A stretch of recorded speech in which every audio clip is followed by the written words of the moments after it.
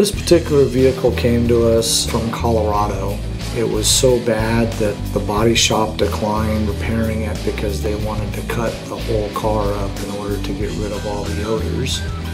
It turns out that pack rats had set up a home inside their vehicle, and they literally packed food inside the frame of the car.